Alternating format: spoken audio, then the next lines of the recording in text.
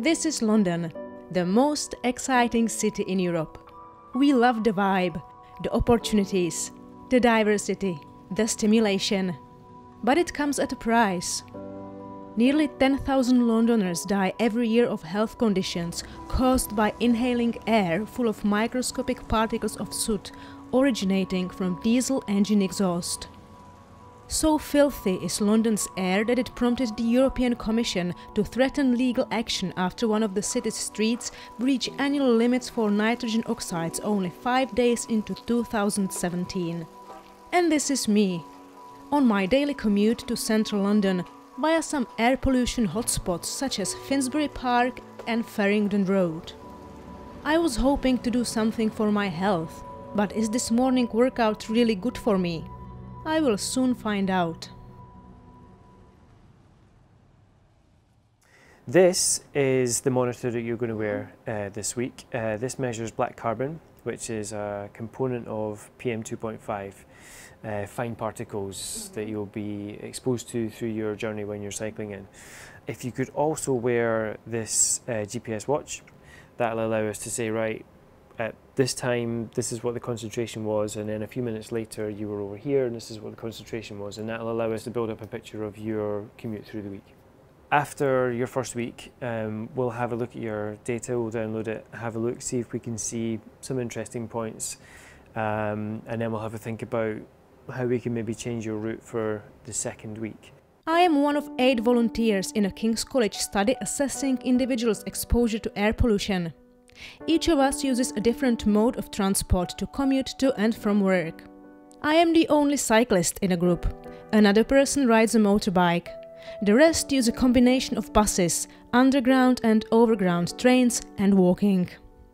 So in this study we're focusing on people's exposure to air pollution, particularly during their commute, because that's something that you have to do.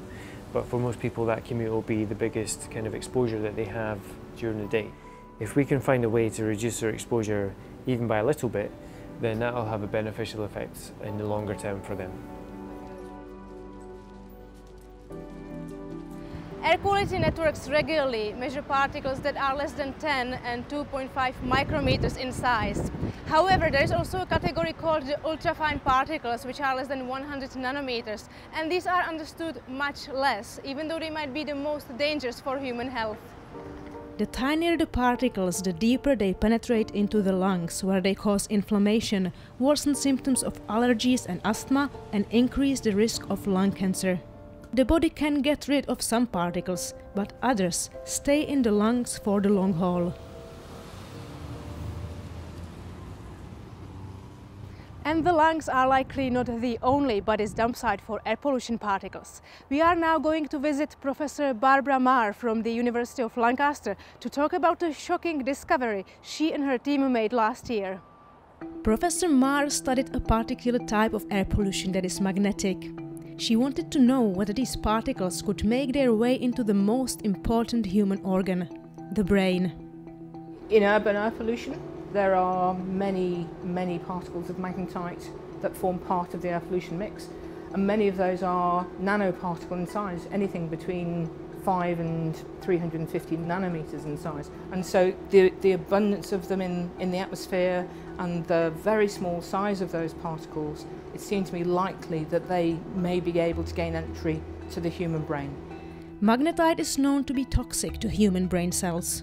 Professor Marr knew that high concentrations of magnetite had previously been found in brains of Alzheimer's disease sufferers. However, medical researchers believed the magnetite to be made inside the brain, as a result of the body's chemistry going awry. But Marr thought that such tiny particles could be inhaled into the brain through the nose and the olfactory bulb, where there is no barrier protecting the brain. To test the assumption, she ordered 2 sets of brains, one from the Manchester Brain Bank and one from Mexico City that has been struggling with extreme air pollution for years. When she and her colleagues sliced the brains and put them into their magnetometers and under high-resolution transmission electron microscopes, they found much more magnetite than they expected. In the human brain tissues that we looked at, there were 2 types of magnetite particle. So there were these very geometric, angular particles that look very much like particles that form inside the brain. But the other particles were very different. They were rounded, many of them, and they varied in size from 5 to 150 nanometers. They often occurred in association with other metals that we wouldn't normally expect to find in abundance in the brain, such as platinum and nickel and copper. The shape, composition, as well as the size distribution of those particles all looked compellingly similar to the magnetite found in the atmosphere. For one of the crystalline, naturally formed particles, they're of the order of 100 of the pollution particles in the brain. So in terms of total numbers, for a gram of brain tissue, you would find millions of these pollution source particles in the tissues. Professor Marr says there is no way the spherical particles could have been formed in the brains naturally.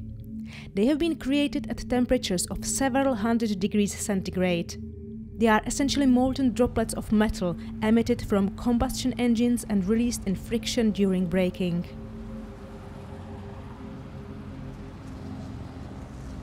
It's time to get the results of the first week of my experiment. Professor Marr's findings got me seriously concerned about the magnetic properties of my brain, and I'm worried whether my choice to cycle in London puts me at extra risk. You can see your journeys very clearly on this data. Commutes are basically all of your exposure during the day. When you're at home, there's hardly any, so that's kind of like 1 or 2 micrograms maybe. There's quite a big peak on this journey in on Thursday of 36 micrograms. I'm just a bit confused. I understand that these are my kind of journeys to work when I'm cycling, but I'm really confused because this peak here and this peak here looks much bigger. Oh yeah, so this is your weekend. This is Saturday and this is Sunday. Looks like you were quite active on those 2 days. Well, I remember on Saturday I actually went to central London to meet with a friend, and I didn't cycle actually on that day. I remember I took a tube. That makes sense. I mean, there's more black carbon on the tube, and obviously there's not much ventilation on the tube, so it gets quite dusty. Almost all of your exposure is your journeys. If we can reduce that by a little bit for week 2, then that's hopefully over time that's going to have a benefit for you. Fantastic. For the second week of the experiment, I will try to reduce my exposure by using a different route.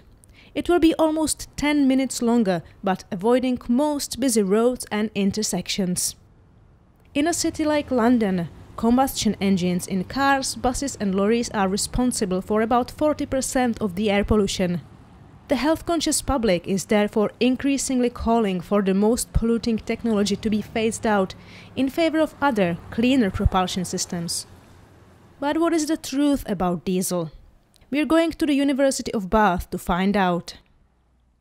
If you looked at exhaust emissions in the late 1980s, early 90s, you'd have seen traces of lead, you'd have seen large amounts of carbon monoxide, unburnt hydrocarbons and oxides of nitrogen.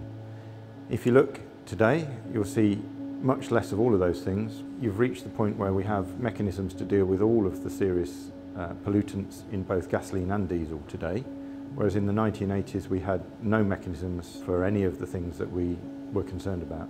Why then, despite the technological progress, is diesel in particular getting all the bad publicity? Once promoted as the cleaner alternative to petrol due to its better carbon footprint, diesel is now being pointed at as the #1 cause of the air pollution health crisis. Well, we have much greater numbers of diesel engines than we did 20 years ago because they're more efficient and they produce less CO2, which is still really important. One of the reasons that diesel engines are more efficient is because they throttle the air going into the engine less than a petrol engine would. That means there's more oxygen present in the exhaust. And if you have oxygen in the exhaust, it's very difficult to do the reduction chemistry that you need to in order to remove oxides of nitrogen from the exhaust system. Challenges with removing nitrogen oxides from the exhaust infamously prompted Volkswagen to start installing devices into its diesel vehicles that allow cheating in emissions tests.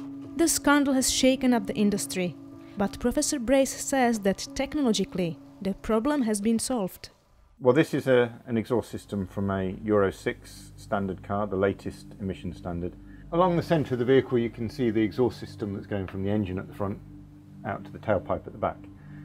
What you can't see is under the cover there is a a particulate filter and an oxidation catalyst really close to the engine. Then the exhaust comes out of that system and it gets through to here. You can see there's a urea injector which puts urea into the exhaust stream, which allows the reduction chemistry to work. And then later on there's the catalyst units that actually do the reduction chemistry and allow the oxides of nitrogen to be reduced into harmless components. The speed of innovation is faster than the pace at which people are buying new cars. Diesel vehicles manufactured after 2009 have particulate matter filters that remove all particles from the exhaust larger than 20 nanometers. But older vehicles without such technology are not a rare sight. The same goes for the nitrogen oxides, which only had to be dealt with in 2015. I'm going to get my week 2 results, and I'm really curious to see whether the extra 10 minutes that I had to add to my journey every day to avoid the most polluted places has actually made any difference to my exposure. This is your week 2 data along the bottom here. This was your week 1 data. I've kind of averaged your morning commutes in week 1 and your evening commutes in week 2. Now what I've also done is, in order to make it a fairer comparison, because it could be that week 1 was more polluted, was more still, and it could be that week 2 was windy and raining, I've taken what we call background concentrations from a monitor which is in North Kensington, and I've removed that from your data. So we kind of remove the effect of weather, which just leaves us with your increment above what the background was. And the good news is that your morning commutes in week 2 were on average about 36% lower than your morning commutes in week 1, and your evening commutes on week 2 were about 25% lower than your evening commutes in week 1. So what do? You can move out of the city, buy a face mask, or try the same thing that I've been trying as part of the King's College experiment. I am feeling positively empowered. Air pollution reduces lifespan. Now I know I can add some extra years to my life by carefully choosing the routes I take. Every Londoner can do the same. A previous King's College study found that people walking between the Euston and King's Cross stations can reduce their exposure to particulate matter by up to 70% by taking a back road instead of the extremely polluted Euston Road. And the good news is that if you walk or cycle, you're always better off than in a car or in a bus.